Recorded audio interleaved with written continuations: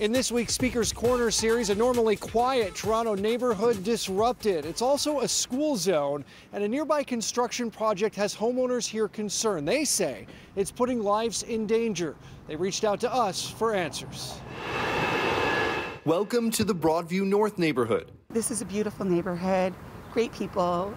It's a real family-oriented neighborhood. Normally pretty peaceful, says Suzanne, who lives on Westwood Avenue. We have green space and places to go outside and walk. But lately, things have been a bit hectic here, all because of what's happening one street over. Recently, we woke up to find out that Mortimer Avenue was torn up. Mortimer, between Broadview and Pape, is being ripped up to replace a water main. Suzanne says too many drivers are ignoring detour signs and using other secondary streets like hers to bypass the project, creating what she calls a dangerous situation.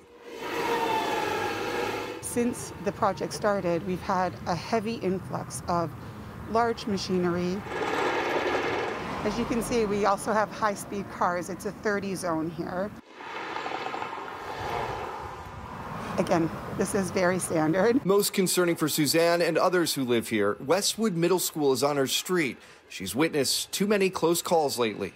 All of the traffic's been coming through a school zone, so it's incredibly dangerous.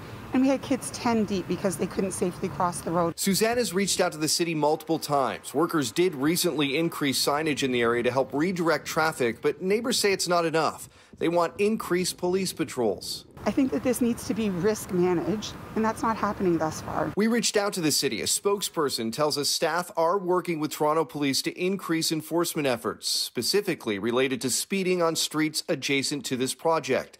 Suzanne is hopeful something happens soon, worried this project is putting residents and students in harm's way.